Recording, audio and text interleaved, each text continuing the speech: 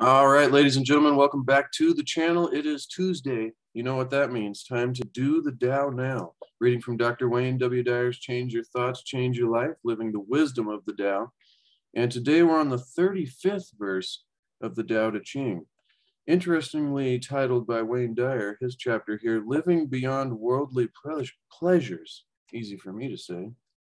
But I'm interested to see where Wayne Dyer goes with this, because sometimes the title makes me think something different than the direction he actually takes it. So before I ramble on anymore, let's dive right into the 35th verse of the Tao Te Ching. All men will come to him who keeps to the one. They flock to him and receive no harm. For in him they find peace, security, and happiness. Music and dining are passing pleasures, yet they cause people to stop. How bland and inspired are the things of this world when one compares them to the Tao. When you look for it, there is nothing to see. When you listen for it, there is nothing to hear. When you use it, it cannot be exhausted. Fascinating. I like how it's talking about the universal but yet unnameable, untouchable, indescribable nature of the Tao itself there. When you look for it, nothing to see, listen for it, nothing to hear. But then the, universal, inexhaustible nature, when you use it, it cannot be exhausted. Interesting compared to what Wayne Dyer titles his chapter on his extrapolation of this verse, Living Beyond Worldly Pleasures. So let's dive right in and see what Dr. Dyer thinks about this verse of the Tao Te Ching. Take a few moments before reading this chapter. Wayne Dyer begins and says, ask yourself the following questions. When I think of pleasure, what activities really come to mind? How do I distinguish between what I find enjoyable and what I don't? Generally, pleasure is described as something experienced by the senses and available here in the world of form. Perhaps your experience in it, perhaps your experience it in a sumptuous meal, in your favorite music or on the golf course, but it's most certainly a welcome, motivating force for you. Problems can occur, Wayne Dyer says. However, when such pursuits become the primary focus of life, in other words, an emphasis on worldly pleasures, can quite easily create an imbalance in your system, leading to upset and disease. Obscurity, eating disorders, drug and alcohol abuse, addictions of every description, and preoccupations with plastic surgery are just a few of the undesirable results. Most everything defined as pleasurable is temporary. So if you need more and more of it, then it has a grip on you. What you desire so strongly has become your jailer, trapping you into believing that it will bring you peace, security, or happiness, but it never does. And I love this topic, and he goes into it so often about how, it's the things outside of us, the things outside of us that we depend on for the emotions or the comfort or happiness that it is that we seek after in life. But like I always say, if we can find a way to make happiness the way, then all of these things outside of us that we're seeking for so much begin to become irrelevant, because we've already got what we're searching for, and we're bringing it to life from inside of us rather than seeking to find it. Because like he was just saying, as it goes away outside of you, then you lose that happiness, that joy, whatever it is that you're gaining from these worldly pleasures. So Wayne Dyer continues, worldly pleasures only seduce you into becoming dependent on them, and they leave you always wanting more. It's a craving that can never be satisfied. You need another great meal in order to have that pleasure again, because it vanished almost immediately upon the completion of your dessert. You need to keep the music playing, because when it stops, your enjoyment stops too. And funny enough, that makes me think of podcasts. You got to just keep listening and listening, because when it ends, it's just not enough. All addictions scream out this depressing message: you'll never, ever get enough of what you don't want. Fascinating. Contrast this bleak picture of pleasure, Wayne Dyer says, which Lao-tzu calls bland and insipid, with the ecstasy of the Tao, just for a moment. So we're contrasting this bleak picture of pleasure, which is being, created here and described here, contrasting that with what is described as the Tao. Remember, being universal, being, when you look for it, nothing to see. When you use it, cannot be exhausted. So it's always there, but it's fascinating.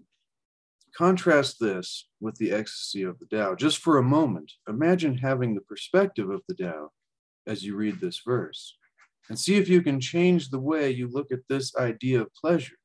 The benefits of having a concept that harmonizes with the Tao are outlined in the opening lines. All people will flock to you, and they'll find peace, security, and happiness when they do.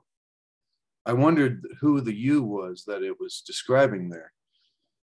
Interesting. The reason, Wayne Dyer continues, why they'll discover these three jewels is because you, quote unquote, exude such qualities. Your emphasis is on the Tao. It's who you are, and therefore what you have to give away. And that's another great lesson that he always taught, is you can't give away something that you don't have. Because, if you don't have love or joy or happiness inside of you, it's impossible to give that away to somebody else. So you can't give away what you don't have. This applies to both physical things and non-physical things, all the way from money to love. And as it's describing here, talking about the Tao, if you live, with what we've learned through all 34 verses and halfway through the 35th now, if you live with your emphasis on these characteristics and qualities of the Tao, and it's who you are, and then therefore it becomes what you have to give away, or just the way that you express yourself in life. Hopefully, you are now changing the way you look at things, Wayne Dyer says. And that's the most important teaching here, I'll add in, is when you change your thoughts, you change your life. When you change the way you look at things, the things you look at change. And it's very fascinating on how you can be exactly where you were, looking at the same things, except you're experiencing all of it in an entirely new way. So Wayne Dyer continues here, you are changing the way you look at things. So your idea of pleasure shifts beyond the worldly nudges of your senses. You taste your food, but instead of just tasting it like we all normally do, you're in awe of the magic that produced the delectables you're eating, as well as the perfection of this incredible cycle that continues in the elimination process and reuse of what you've consumed. The constant behind this ever-changing world becomes your new source of pleasure. So that constant that he's describing there is the Tao, is the source, is the force, the great universal intelligence, God, whatever it is you describe it as. And so this constant behind everything else that's always changing in the world that we put labels on, which becomes the world of the 10,000 things, which is how Lao-tzu describes it, you start to realize that there is something behind this ever-changing world. And this constant becomes your new source of pleasure, expressed in the wonder and bewilderment you feel. And I'll add, in trying to understand its nature. Like even watching trees blow in the wind, it's interesting when you think about this constant behind the ever-changing things that are going on all the time. Yes, of course, Wayne Dyer says, you continue to enjoy your meals, so don't take this the wrong way. But your pleasure is in being at one with what it is that allows it all to transpire. So it's a greater perspective, you could say. Wayne Dyer continues, you know that you can't find, hear, see, or touch the source, yet it's always available and can never be depleted. The music that you hear isn't Tao. The Tao is the invisible energy that fills the empty spaces and give you so much joy. And that happiness you feel is the eternally available and longed for pleasure of transcending the physical limitations of a human body. Touching the Tao is way beyond any of the sensory pleasures that we somehow believe will satisfy that longing for transcendence. Addictions become impossible because you no longer try to get worldly pursuits to satisfy you. So once you change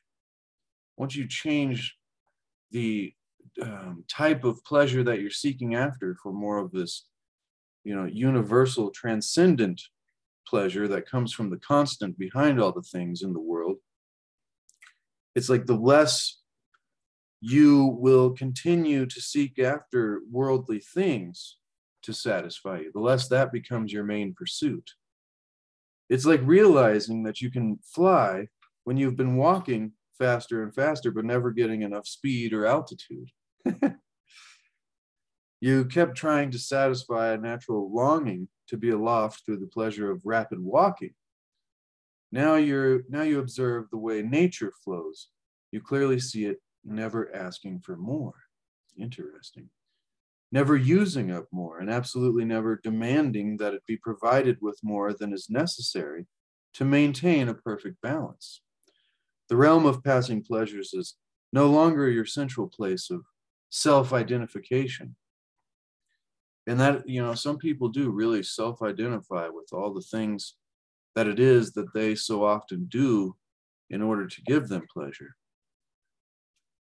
Wayne Dyer continues, the realm of passing pleasures, when you go beyond this, when these worldly things that we sometimes self-identify with that give us pleasure, when we go beyond this, he says, we are at peace, feeling secure and happy because you've changed your worldview to include the infinite Tao, the source. How could these worldly things ever compare, Wayne Dyer says. You use the word addictions there, but I think this goes beyond addictions to all, physical worldly pursuits of pleasure. Imagine, Wayne Dyer says, a heroin addict believing that peace, security, and happiness are available within an inexhaustible supply of opiates. That scenario is impossible because the pleasure that drug brings lasts but a few seconds. And then the opposite of peace, security, happiness, comfort, health, and any of the great things that we're, trying to get to in life, trying to create for ourselves and bring into our moment-to-moment existence. It's like none of that becomes possible the second that supply of what you thought you needed to be happy disappears, to be comfortable disappears.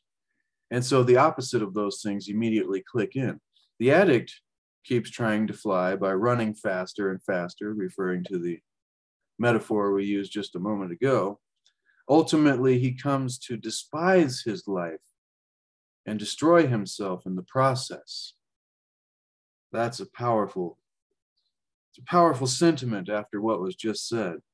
It's like believing that peace and security and happiness are available within this supply of things that we continue to gather ourselves here in the worldly, physical domain.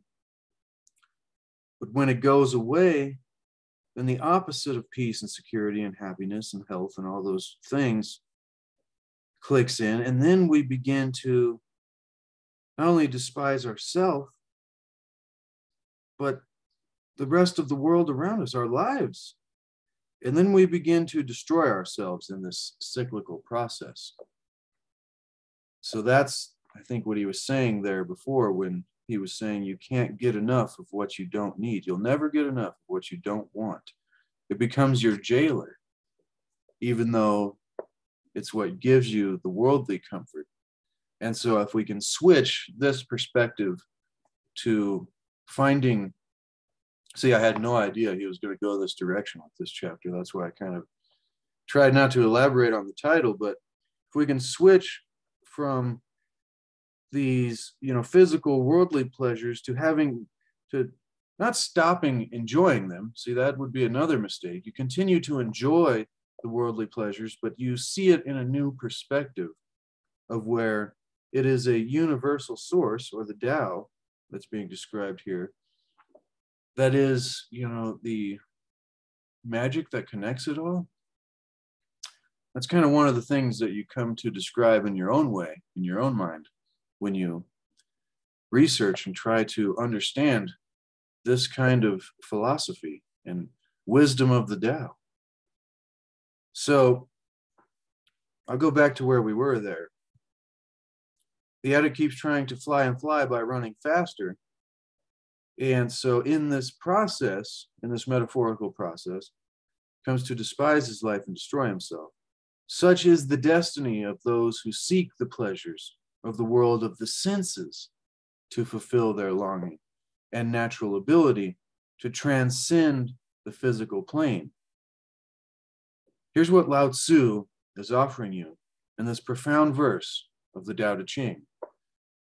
Number one, notice the eternal bliss that's always with you, even when the delectables or the goodies or whatever it is that makes you feel so good, even when those things are out of reach and are out of sight. And so Wayne Dyer elaborates on that suggestion by saying, change your way of thinking of yourself as a totally physical being.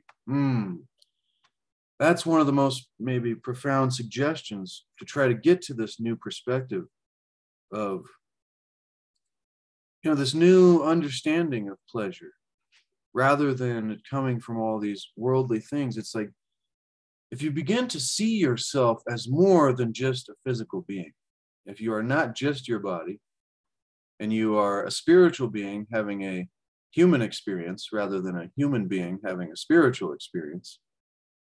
It's one of the good quotes that I like. But it's like changing your thoughts and changing your life. When we can change our perspective to this higher perspective. So instead of us just being here as, temporary physical beings, it's like maybe we are here as temporary physical beings, but at the same time, we're also a part of the great source, a part of the Tao, a part of God, whatever it is you want to call it. Or a lot of people, think about it like we're here in this lifetime, but there's many lifetimes to go before and after this one. And so who we really are is beyond just this persona in this moment. And so I'll go back to what Wayne Dyer was saying. Change your way of thinking of yourself as a totally physical being. Instead, recognize that worldly pleasures tend to be overdone. That worldly pleasures that tend to be overdone are attempts to transcend the physical. Interesting. So we're attempting to transcend the physical, even though some of us might not even accept that that could be a possibility. Which isn't going to happen, Wayne Dyer says, without tapping into your natural connection to the Tao. And that was one of the things I kept saying, in previous verses, is it seems to be the Tao is most easily described by either nature or harmony. It's like when you look at nature, or when you look at the characteristics and qualities of harmony, stop equating, Wayne Dyer says, sensory delight with the Tao-inspired bliss that's available to you. So he's saying, recognize that these worldly pleasures that we're overdoing all the time are actually attempts to transcend the physical, which isn't going to happen without us tapping into our natural connection to the Tao. And so enjoy all that you experience through the senses. Once again, don't take this the wrong way. Enjoy all that we experience through the senses. Love your fine dining and bask in the melodies of your favorite music and be appreciative of the excitement of sexual energy. But notice that this is all coming from your sensory self, which is happily adaptable to this world. Then seek your, what some will call your higher self. Wayne Dyer describes it here as your Tao self, which transcends the physical, and explore its pleasures. That's a fascinating one. It's almost something that would take a practice of meditation or, personal alone time or spending time in nature or these kind of things to try to tap into that other part of yourself that's beyond just the sensory self that is being described here. Wayne Dyer continues, re-examine what true, lasting enjoyment is. And that was the first line of this chapter, which was so powerful, or the first little paragraph there. So take a few minutes to really think to yourself, and this is part of that practice of coming to know thyself. Really think to yourself about what do you like? I mean, that's not exactly what it said. What it said here is, when I think of pleasures, what activities readily come to mind? How do I distinguish between what I find enjoyable and what I don't? So what separates what I like and what I don't like, and what do I want? See, it's one of the first steps of knowing thyself, and then getting your mind on track to, creating things for yourself in your life, becoming a manifester, because you can't really create anything for yourself if you don't even know what you really want. And if you haven't ever thought about it, most people, if you ask them, they'll come up with really simple answers that are short term, but it's hard to, I think, I'm not sure really, but I would guess that it's hard to find a lot of people that are really deeply thinking about, themselves and what they want to create for themselves. And I doubt that's a normal thing that a lot of people spend a lot of time meditating and pondering on. Usually we're too distracted by all of the different forms of entertainment, pleasure, and enjoyment that there are in the physical world, which is exactly what's being described here in this chapter, around the 35th verse of the Tao Te Ching. And I hope you're getting value. If you are, consider subscribing and smash the like button. Leave me a comment and let me know what you think. And we'll continue here. So re-examine what true lasting enjoyment is for you, because it's different for each and every one of us. And so even though the effects of the Tao may initially have no appeal to your physical, your sensory being, your seeing, your hearing, your touching, your tasting, and smelling faculties, but they'll fulfill the longing you're trying to state with these worldly pursuits. When you're chasing any passing fancy, begin recognizing its value in the here and now, but stop trying to get it to satisfy a greater longing. So I extended that recommendation, but that was what Wayne Dyer was giving to us in a way that we can try to apply this into our life by saying, notice the eternal bliss that's always with you, even when these worldly pleasures are out of reach or out of sight. Number 2 here, out of the recommendations that Dr. Dyer gives us, is introduce transcendent thankfulness to your everyday life. And this is a theme that crops up in almost every one of these videos, and every one of the videos in the Wisdom of the Ages that we do on Wednesdays, which we'll be doing tomorrow. And it's like this ability to switch to gratitude or thankfulness or being grateful for, whatever it is that we do have, regardless of whatever's going on. And it really is a practice and a challenge. It's like, makes me think about working out, like people want to go get big muscles, but after the second week, they're like, this just isn't working. And it's one of those things that takes a long time of continued, repetitive, daily, it's practice, and it takes effort and diligence, and it becomes a lifestyle in order to create these kind of things in your life. So introduce this transcendent thankfulness to your everyday life. Make it a daily practice, Wayne Dyer begins by saying, to give thanks for the presence of the eternal source or Tao that's always with you. From an appreciative viewpoint, the world that you formerly desired will begin to look different.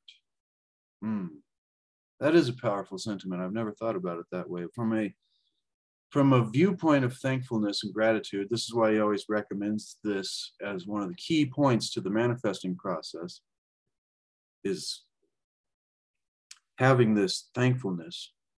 Is it's like what you formerly desired will begin to look different from this new perspective.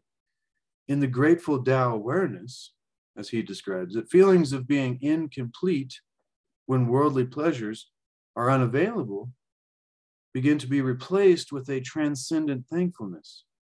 What used to be a need for a worldly delight is replaced with gratitude and contentment for being aware of the aspect of you that is the Tao, or that is connected to the universal source, universal intelligence, great spirit, whatever it is that you call it, ladies and gentlemen.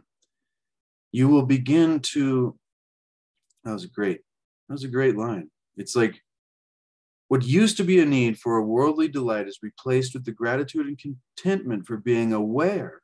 So this is a new awareness, a new understanding, because we're changing our thoughts, changing our life. A new perspective is another great way to put it. You become aware of this aspect of you.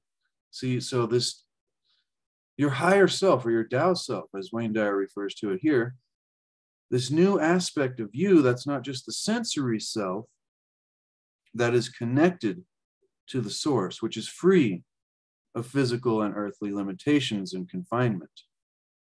Living with conscious appreciation of this source, of this Tao, will attract more people and experiences, enriching your balance of mortal and eternal awareness. Open yourself to the unlimited love and abundance of the Tao, and you'll attract more of that same love and abundance to you. That's an important line when it comes to the keys of manifesting, ladies and gentlemen. Open yourself to love and abundance and, happiness, prosperity, health, whatever it is that you're seeking after, because so often, if you don't have enough money, all you're open to is, I just don't have enough money. This is no good right now.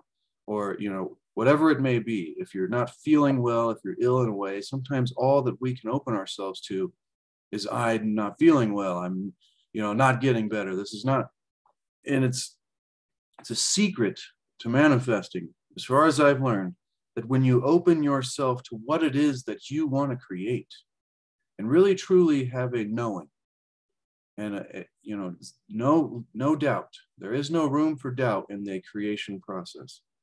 And so you have this certainty, this knowing, and you open yourself to the, financial abundance, the abundance of health, or whatever it is you're looking for in your life, the unlimited love and abundance of the source, and you'll attract more of those same things that you've opened yourself to you.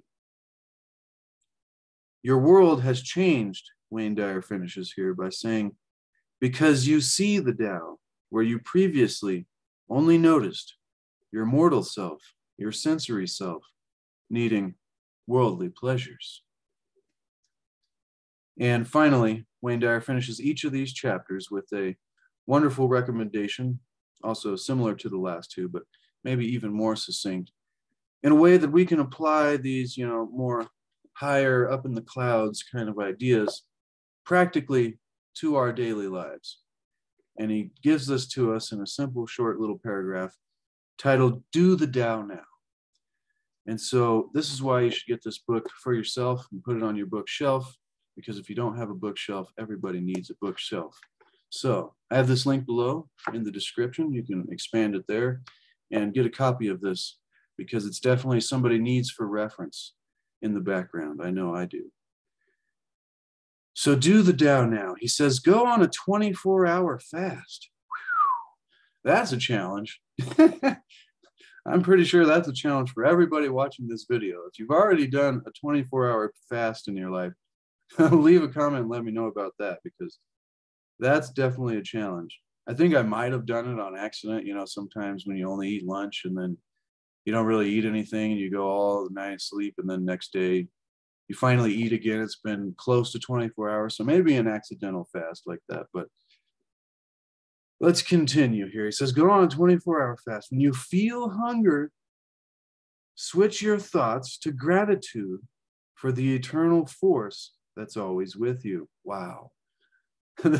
That's an ultimate challenge and an ultimate way to come to recognize the ability that gratitude has, if you can use it without letting your your sensory self or your ego mind get back in control of the reins. And so switch your thoughts to gratitude for this force that's always with you. Warmly let your physical self know that it will be fed when the fast is over and you will be fine. Then switch to the Tao self, the source self, your higher self that's unaware of hunger. Enjoy the different nature of the Tao self by concentrating on locating its energy flowing through your body. It will reveal itself perhaps as contented, exhilarated, or blissful. Note the difference between how this feels compared with the worldly pleasures that we're so often seeking after. Boom. Boom to knowledge, ladies and gentlemen. That was a good one. And like I said a couple times, I did not expect it to go that direction. I mean, somewhat, but he really finds a way to elaborate on some of these ideas and take it to a more philosophical, spiritual, mystical perspective. Becoming the sage is something that's so often referred to in these verses of the Tao. And that's exactly what we're attempting to do. But like it says on the front of the Wisdom of the Ages, 60 days to enlightenment, I don't think anybody can get to enlightenment in 60 days. I don't even know if 60 years. I mean, I know there's great characters like the Buddha and all these other wonderful teachers throughout the ages, but it was described that they reached enlightenment at a short time in their lives. But I almost believe that it is something that, because even in those teachings, it is described that it took many lifetimes to get to the lifetime they were at, to be at the point, to be ready, to fully transcend their perspectives while they're here in this physical realm to that beyond, transcending the physical realm, going beyond. All right, ladies and gentlemen, before I ramble on anymore, I'll leave it right there. That was a fantastic verse of the Tao Te Ching, and it really makes you think. That one went pretty deep there with describing our connection with Source or Tao and our ability to transcend the things of the physical world. And looking at pleasure, see, that was another interesting thing. Not getting rid of pleasure, because you could take it that way, and that would be the wrong way to take it. It's like enjoying the pleasures of life, but with a much greater perspective. And so continue, ladies and gentlemen, to seek to achieve and maintain happiness through enlightenment, seek to discover the hidden wisdom of the ages, and going perfectly with the lesson today, continue to make happiness the way, the process, the activity that you bring to life. Because the things that we've so long been striving for, that we say, I'll be happy when I get this, or when I get that, or when we get there, those things begin to become irrelevant because we've already got what it is that we're searching for when we can begin to make happiness the way. So thank you so much, ladies and gentlemen. I appreciate everybody who takes time out of their day to spend with me here, and Dr. Wayne Dyer and Lao-tzu and all the wonderful authors and poets in the wisdom of the ages. I'll be back tomorrow with Wisdom of the Ages. And so be sure to smash the like button. If you got value, consider subscribing. Expand the description below. Get yourself a copy of this book. And I've also got my landscape paintings linked down there. And once again, thank you so much. I love and appreciate everybody.